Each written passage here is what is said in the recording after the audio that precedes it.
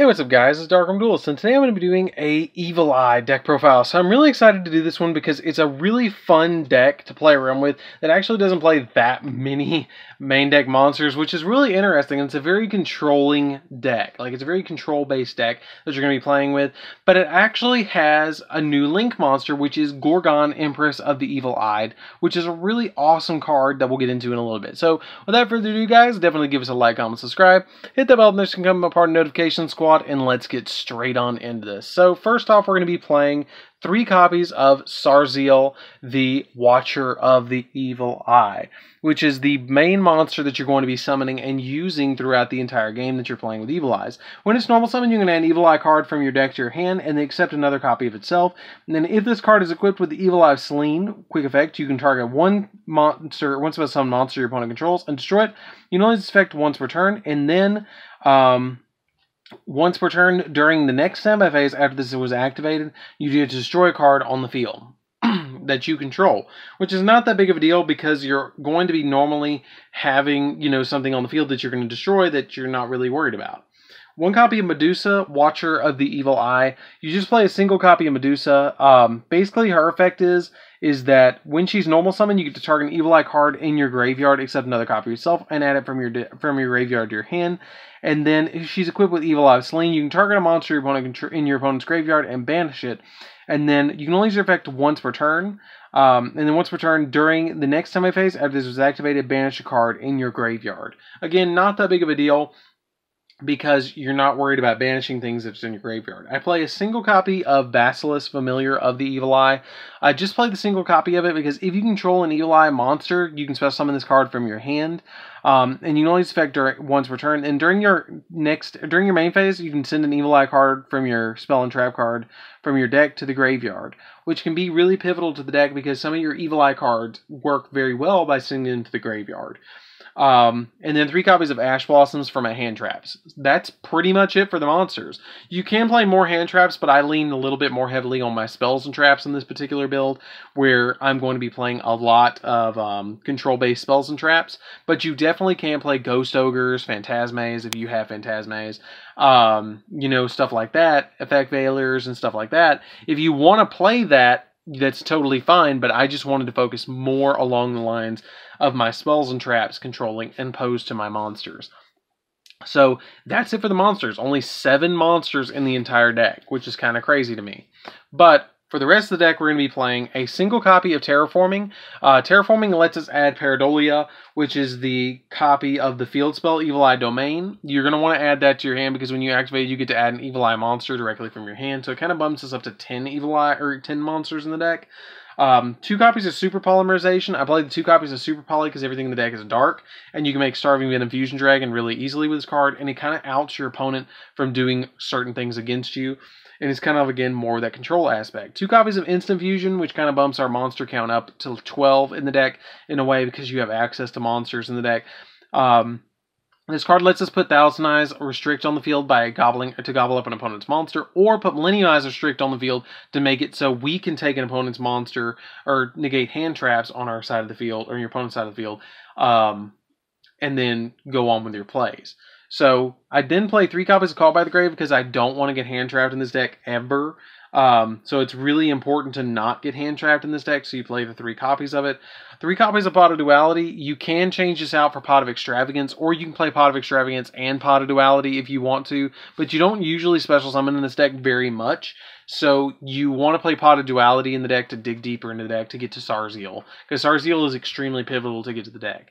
1 copy of Evil Eye Confrontation. Confrontation is basically like MST. If you control an Evil Eye monster, you can target a spell or trap your opponent controls and then destroy it.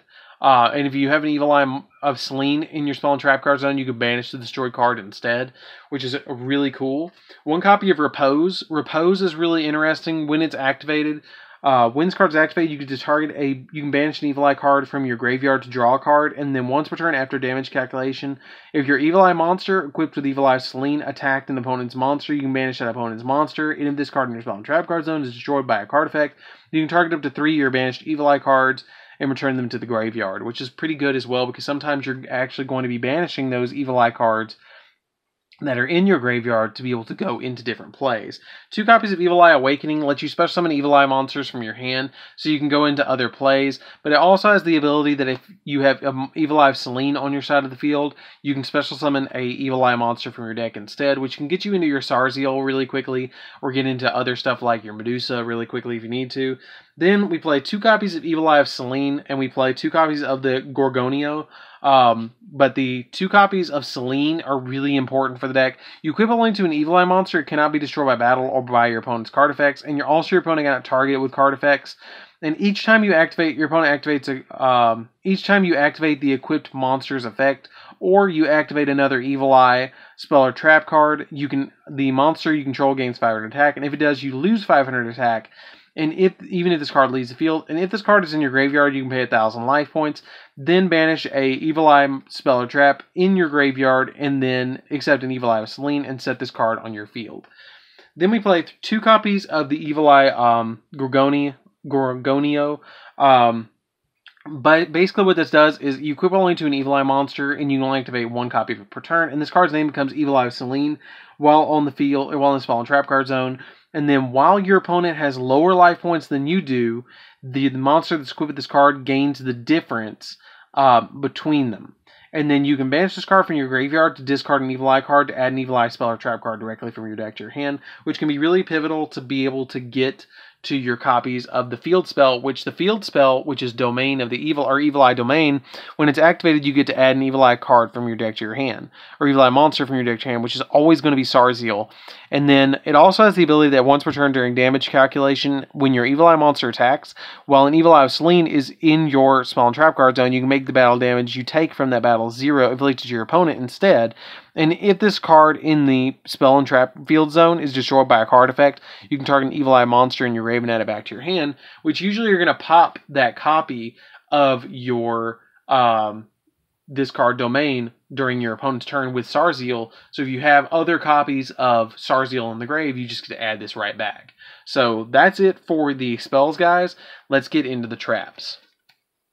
So for the traps, we're going to be playing 1 copy of Mesmerism. Mesmerism is not the greatest card in the deck, but it's a good card. When your opponent would special summon a monster, you can activate this card by targeting one of your opponent's special summon or summoned monsters in attack position with less attack than the Evil Eye monster you control, and take control of that monster. And then while Evil Eye Selene is in your spell and trap card zone, that target is also treated as an Evil Eye monster, which can be really pivotal to be able to link summon into something like the Empress of the Evil Eyed. Then I play 1 copy of Evil Eye Defeat. Evil Eye Defeat, if you control an Evil Eye monster, you can target 1 monster on the field, or 2 instead if you control Evil Eye of Selene, and return them to the hand, which can be really pivotal. 2 copies of Retribution, Evil Eye Retribution. When a spell or trap is activated while you control an Evil Eye monster, negate the activation if you destroy it. And if you have an Evil Eye of Selene, when this card cannot be negated if you have Evil Eye of Selene. 3 copies of There Can Only Be One. There Can Only Be One is really good for controlling your opponent. Each time your opponent, each player can only control 1 monster of each type, which we're only going to be summoning Fiend monsters anyway, so that's not that big of a deal. And then 3 copies of Crackdown. Crackdown is really good in this deck because it lets you go into the Evil Eye Empress really easily, because you just activate this card by targeting face-up monster your opponent controls, and then take control of that monster. And then while you control that monster, it cannot attack or activate its effect. And when this card leaves the field, destroy this. Or when that monster leaves the field, you destroy this card. Really good card. So that's it for the main deck, guys. Let's get into the extra deck. So for the extra deck, we're going to be playing 3 copies of Gorgon, the Empress of the Evil Eyed. She is really good in the deck. She takes 2 monsters, including an Evil Eye monster, and she gains 100 attack for each Evil Eye card with different names in your graveyard. And if this card is equipped with an Evil Eye of Selene, you can target an effect monster your opponent controls and negate its effects until the end phase of the turn. You can only use your effect once per turn, and then once per turn during the next standby phase after this effect is activated, destroy a monster this card points to, if it does point to a monster. I play 1 copy of Ruler of the Evil Eye. I never make this, but it's an option. You can make it. It takes 2+ Evil Eye monsters, and if it's link summoned using monsters with 2600 or higher attack as materials, it can make a second attack during each battle phase. And if this card equipped with Evil Eye Selene, the quick effect, you can target a card your opponent controls and destroy it, and then once per turn, Once returned during the next summon phase after it was activated, negate the effects of one effect monster this card currently points to, if it does point to something. Then for the rest of it, it's kind of suggestion, except for the Super Poly targets and a couple other cards. But Mech Knight Crusadia Avermax is an option that you can make if you steal your opponent's Mavram. If you take control of your opponent's monster with Crackdown, summon like something else that you want to have on the field. If you have like Gorgon on the field, you have another Crackdown and like an instant fusion, you can really easily make this. So it's an option. Unicorn to bounce stuff, Phoenix to pop spells and traps, Cerberus to pop monsters. Just options. Linktribo for the copies of Millennium Eyes and Thousand Eyes. Exciton Knight to blow board if you need to. Millennium Eyes to bait out hand traps. Thousand Eyes to kind of, you know, gobble up monsters. This is your copies of your Super Poly targets, which is going to be your Pritaplant that takes 3, Starving Venom, and then Mud Dragon.